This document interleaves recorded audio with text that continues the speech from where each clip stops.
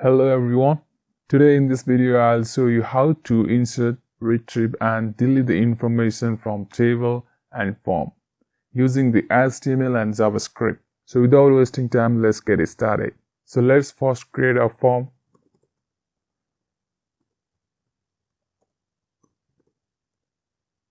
Giving first name. Enter your first name. And input field as a text, ID as a first name, size as a 30, copy and just paste it. And just change the first name to last name.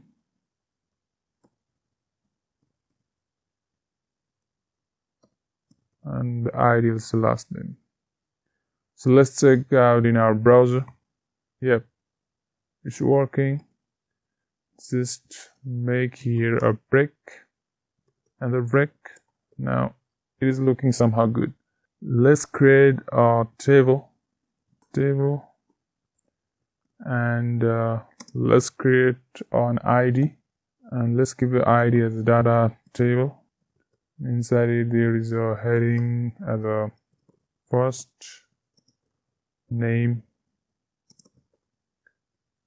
last name, and here is a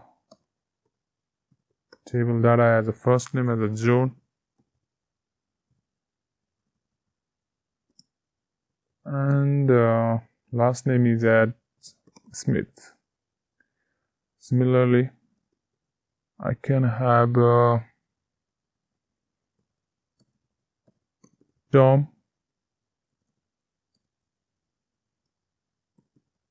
Bob. So now let's see on our web browser. Yep, it's working. And here you can give a break line, and yep. Now it's looking somehow good. Now next what I have to do is whenever I click to this row, then the data of this row should be retrieved to this form. As first name should be displayed here and the last name should be displayed at here. So let's do. So let's create a script tag.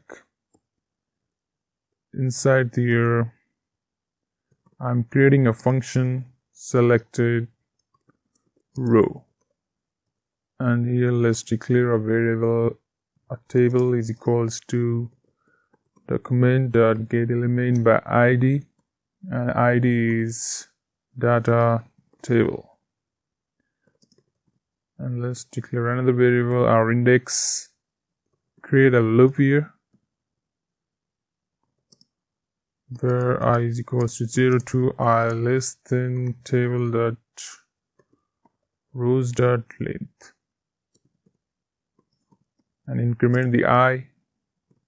Table dot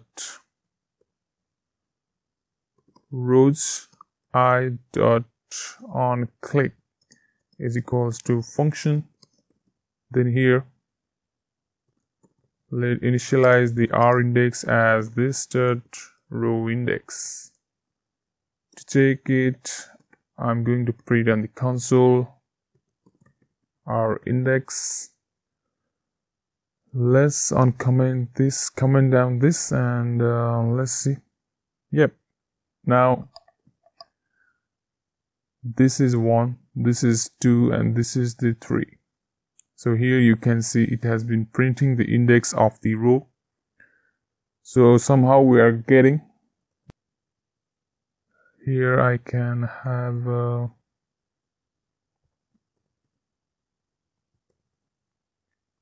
now I can comment down this so it will not take the effect, and whenever I click that, the data should be retrieved on the form. So here let's initialize, declare a variable called fname is equals to document.getElement by ID, and ID is the first name,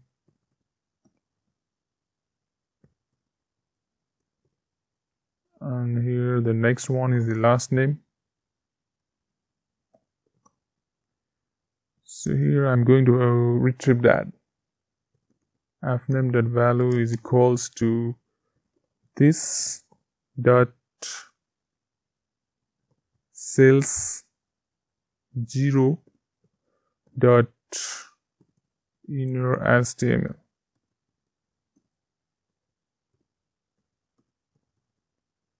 Change it to sales 1. Now let's click the John Smith, and John Smith pops up on the input field.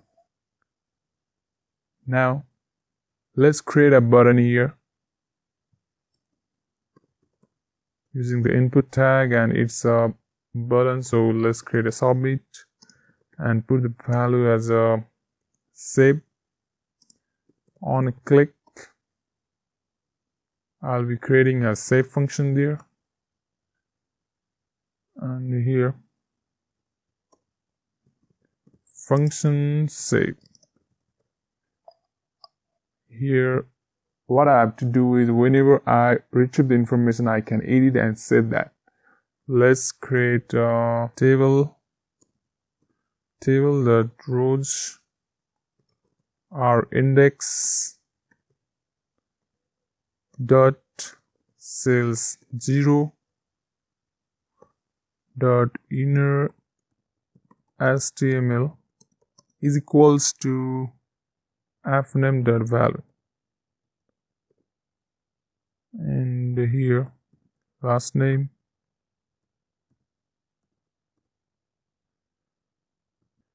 there's a John, and here is a Bob. So yeah, we have edited and said I can insert a new data to the table.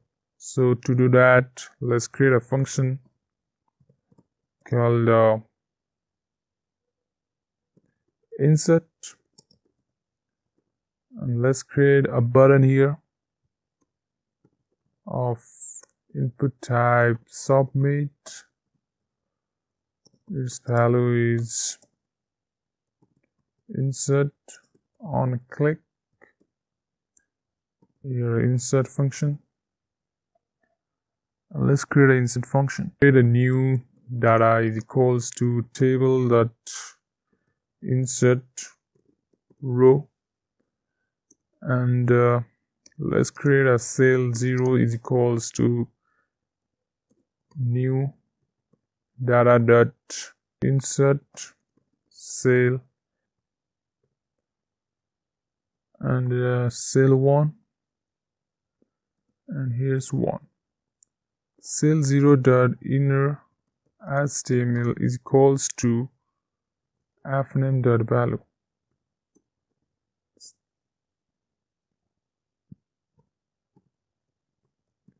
Inner HTML is equals to last name dot value. So let's do here. Let's create David and do. So I'm going to insert, let's say, yep. Now the last thing that I want to do here is I can use a delete function,